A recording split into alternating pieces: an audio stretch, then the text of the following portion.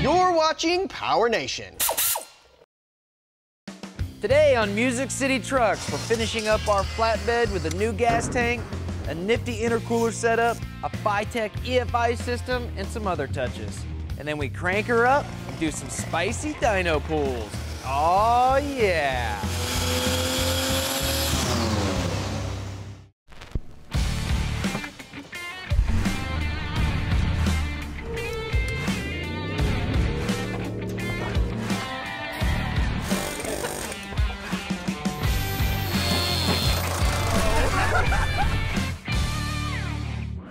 Welcome to Music City Trucks. I'm Mark Chris. And I'm Brandon Burke, and the last time we worked on our flatbed, we got all the old drivetrain ripped out, we put in our 300 from engine power, we installed a T19 4-speed, and then we mocked up all the motor mounts.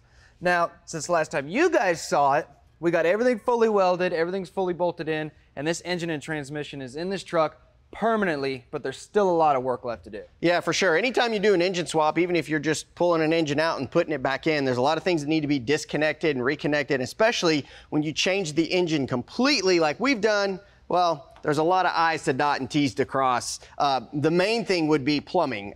We've got a cooling system we've got to do, fuel system. This thing's getting a turbo, so we got to do all the hot side, cold side, and exhaust for that. But other than that, I think we'll have this thing running and driving, maybe chassis dyno it and take it out on the street. Burn some dead dinosaurs. Oh, that sounds great. I think we should divide and conquer. I'm gonna start with the turbo. I'll start with fuel system. All right, let's do it.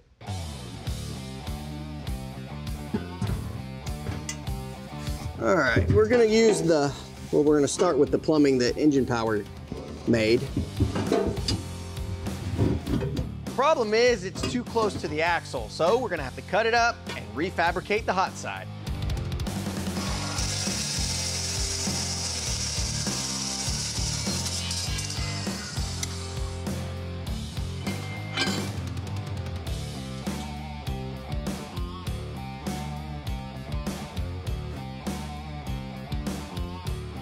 Now, I don't really need to do this at this point, not to plumb the hot side, but I just can't wait any longer to see what it looks like with this turbo hanging on here.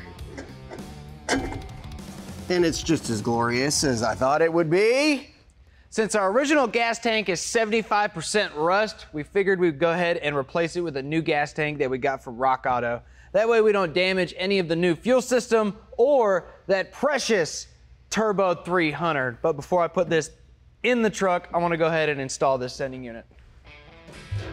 The gasket on there. One cool thing about Rock Auto is it doesn't matter how old the vehicle is that you're working on. You know what I like about a new gas tank? Is the fact that there's no dirt and debris in it yet. Chances are they got enough parts to keep your ride in tip-top shape, like this gas tank and sending unit. Has the seat ever been out before? This seat, probably not. All right, stop right there.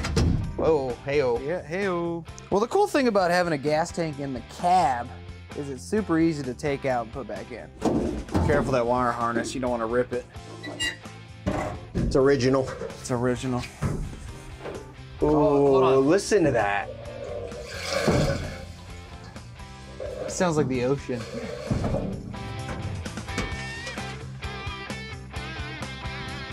The tanks are manufactured with a 360-degree weld and are individually air pressure tested to ensure their success before leaving the factory. Fuel tanks are powder coated or painted with anti-corrosive paint. 19.5 gallon capacity.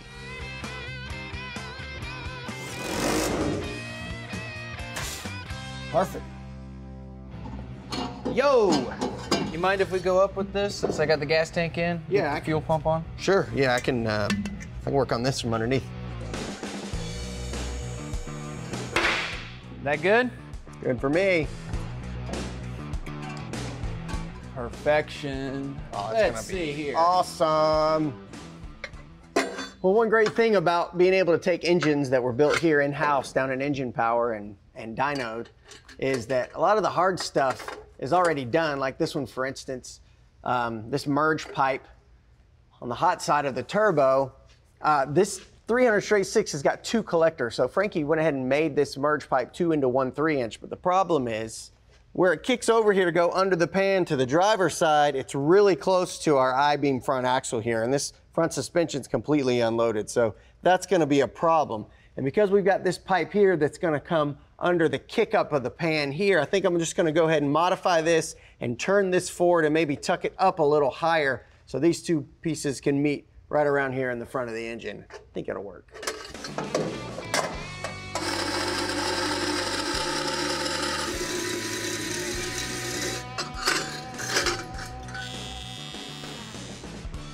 All right, well, the hot side is all tacked in. Just need to take it all back out and finish weld it on the table. Up next, we're doing some pretty gnarly things under the hood, and it's awesome.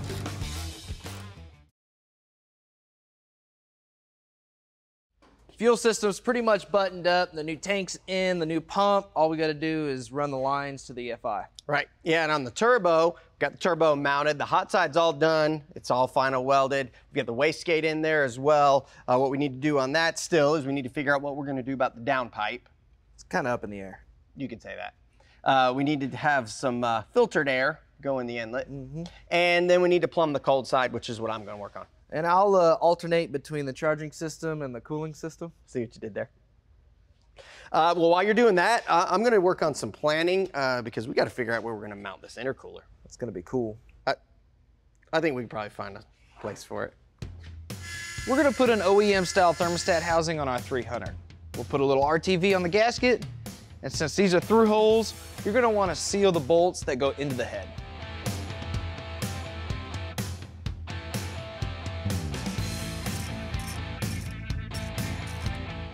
Nothing like recycling old parts.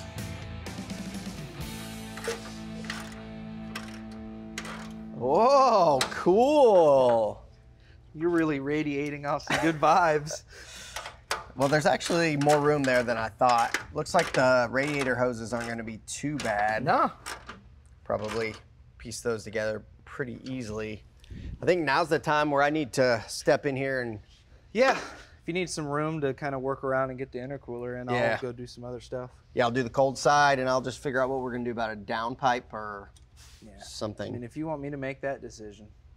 I'll let you. Yeah. All right, let me get the cold side done. All right. Well, we've got this air-to-air intercooler that we've got from Summit Racing that we're gonna use here. This is actually pretty small, but not small enough to fit in between the radiator and radiator support here. And even if we did have one that would fit down inside of there, the problem would be cutting holes through the radiator support, which we don't want to do to get the plumbing run. We could also mount it down here in front of the grill, which is not ideal because, well, it looks kind of silly. And then also, if we were going to route the hoses, we're either going to have to cut through the grill or run them in a hilarious manner, which we don't want to do that either. So what I think we're gonna do, because there's a lot of room between the top of the valve cover and the hood, I think I can just mount it this way above the upper radiator hose, figure out how we're gonna mount that, and then we can plumb into it here with like a 180, and then we can come right out and head toward the throttle body injection, which we're gonna install here shortly. So I'm gonna figure out what we're gonna do about brackets for this and get this thing mounted. Well, here's what I figured out for this is, got these little L brackets that I'm gonna bolt to the mounting points here on the intercooler that are existing. The reason I'm gonna do this is we need something heavy duty to support the weight of this intercooler. Although it's aluminum and it's relatively small, it's still pretty heavy. And since we're gonna be mounting it horizontally instead of vertically the way they normally are, we need something that'll support the weight. So we're gonna start with this. And then it needs to be kind of in this area here. So in order to mount it to the radiator here, can't just put bolts or screws right through the top of the radiator. Actually went down to Engine Power, and Pat made these little standoffs here that have 5/16 holes already tapped in them here. This is super handy because I can take these pieces of aluminum and TIG weld those to the radiator tank there. So what I'll do is I'll just go ahead and bolt these in and figure out where it needs to go and then mark them, and then I'll go ahead and weld those standoffs to the radiator. We can get this thing mounted. All right, so this is about where it's gonna end up here. I'm gonna get it pretty close to even with the outlet of the turbo housing. Normally we weld in DC TIG because anytime you're welding steel or stainless steel, you weld DC, but anytime you're welding aluminum, you have to go to AC, so we have to push the select button there to go to AC TIG. Let's get this set up.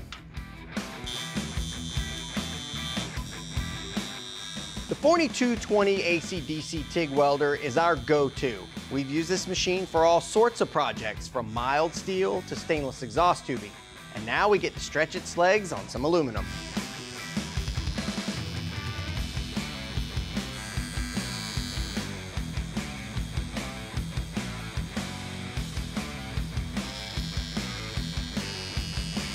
Forney 220 AC/DC strikes again. With the forward mounts done, we're going to use this brace to support the rear of the intercooler. Now it's time to plumb the cold side. Give this a little test fit. Oh, that's going to look cool.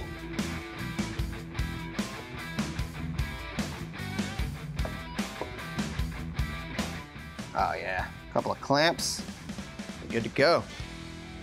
Well, we already know that our flatbed here is not going to win any concourse shows, but we think it's going to be super cool either way. This is the piece of tubing that they used for the blow-off valve here when they dynoed the engine down at engine power. We're going to have to modify this, so we're not exactly sure how we're going to make this work. We just need to get over there toward the EFI system, which is going to be next, and then we'll get all of our plumbing buttoned up. Up next, gentlemen, start your engines. We're on the final stretch of our 300 turbo swap into our flatbed, and it's time to address fuel injection. Now, we already installed that Fitech fuel pump on the frame rail. Now it's time to actually install our EFI. Now, something to consider when you're running a boosted application, whether it's a turbocharger or a supercharger, is that you have to have a system that can handle the boost you're gonna be pushing through it.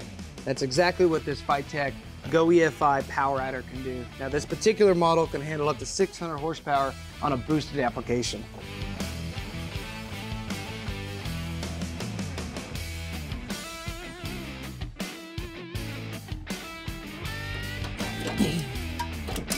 Wiring's always intimidating, but this Fitech system makes it extremely easy to figure out.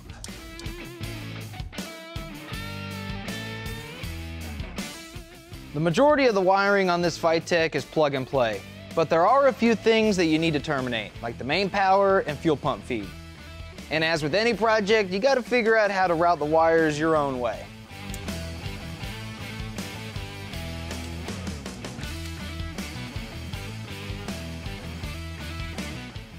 This system is capable of 25 pounds of boost right out of the box and can be used with a blow-through turbo or supercharger setup. You can also run a single stage of wet nitrous and control your air-fuel ratio as well as ignition timing.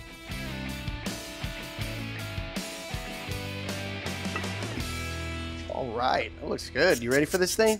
Yeah. Look at this contraption I made. Looks pretty nifty. Let me get this hat a little tighter. Okay. Right there. Dude, not gonna lie. Yeah? This thing's pretty gnarly. Fitech's on. Blast off.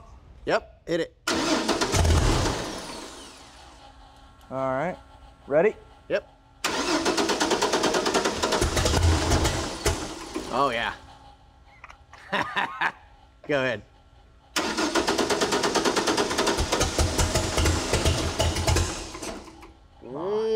It wants to. It's gonna have to learn.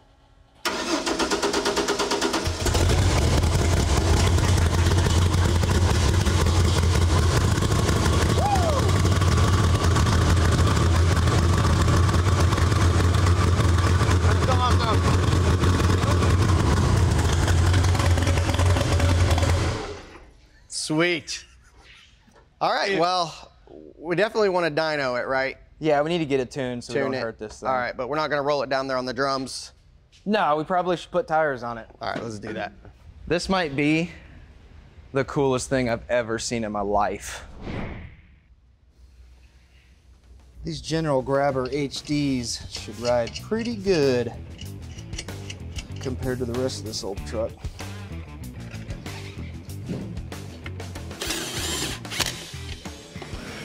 Up next, this.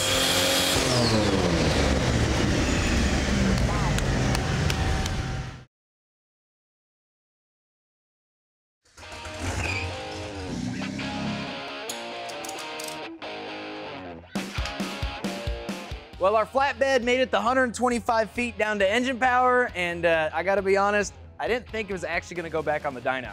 Yeah, I don't think we really planned on doing a before and after with this, but here we are, and hopefully it does better than it did last time, right, Pat? Well, it made double-digit horsepower last time. It was 70-something, and if it doesn't make more than that this time, I think I'm gonna switch careers and I'm gonna become like a florist or something, because it should do better than that. It better make exponentially more. I think it's gonna be good, and everything's all hooked up and everything looks great. You guys did a great job. Appreciate it. Thank you. We got the fans on, it's all strapped down, ready to go. Pat, you do the honors? You don't have to ask me twice on that one. All right, oh, gotta turn the fan on. Heck yeah. I wanna see some numbers. I'm excited. Oh, you look good in there. Man, I got a lot of experience in old Ford trucks, I can tell you that. Here we go. Wow.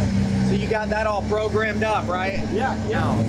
Oh man, that's crazy. This is what every farm needs. Yes. A truck like this. Yes. This is like ultimate beater farm truck. I love the hood stack just coming right out. Spicy.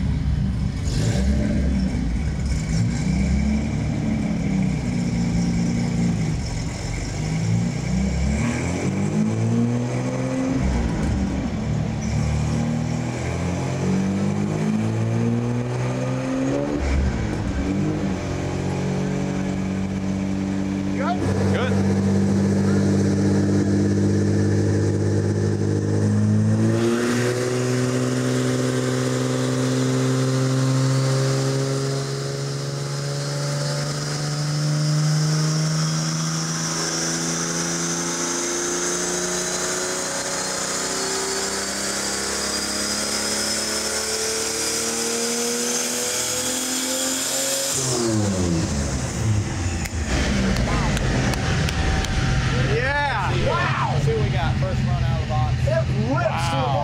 We are at 377.7 horsepower. 377. 377. That's the first pull. We gotta do a couple more. We gotta get a couple more. Torque.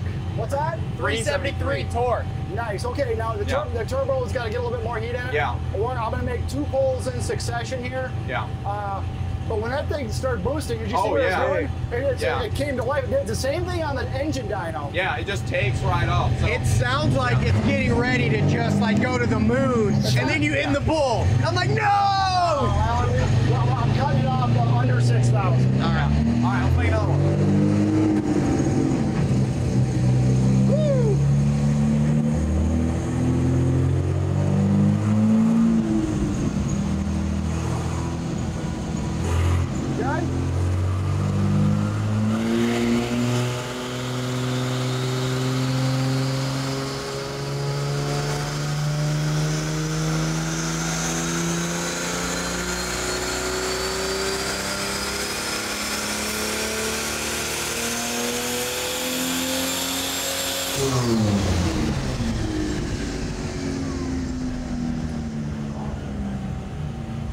Okay.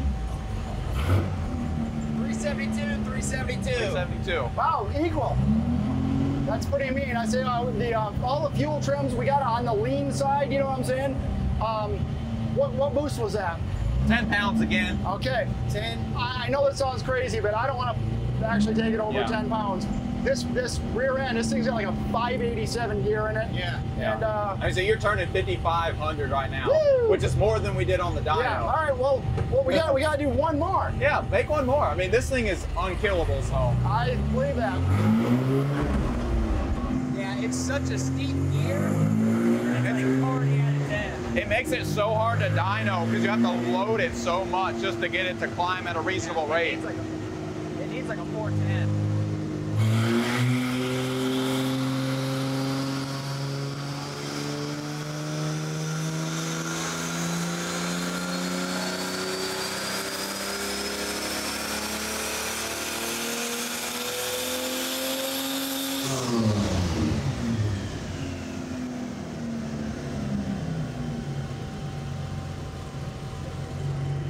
printing numbers, 373. Nice. 373 and 372. That's what it's supposed to do. Exactly. Wow. And it would do that all day. It's gonna do that all At day long. 75 miles an hour wheel speed. 75? It felt like 175. All right, I'm shutting her down. Man. All right. Holy. Heck, Now yeah. see, that's a good day at work right there. Absolutely. And because we, because we did the solid engine mounts and trans mount, it's just shaking decades of dirt Yeah. from underneath this truck. It's just all over the floor. That's what I was It's great. telling Brandon. Is at least definitely good that you guys switched the tires from those last ones you had, the farm ones that have been sitting on there for forever. Dude, that's mean right there. Okay, so think about this for a while. You're almost, at this point, 5 times the amount of horsepower that I had before. 5 times. When you look at it that way, I mean, mission accomplished. mission accomplished. I think the only thing I would change is the steep gears in the rear. The Oh, 587s in the rear, I'd go to like a 410, and Yeah. this thing would just scream down the highway. Oh, yeah. I tell you what, this was a lot of fun. Great install. Like I like to say, nice hustle. Yeah. Thanks for your help. Heck yeah, guys. pleasure. Yeah. What was that? Whatever. Oh, no. I'll do the fist bump here.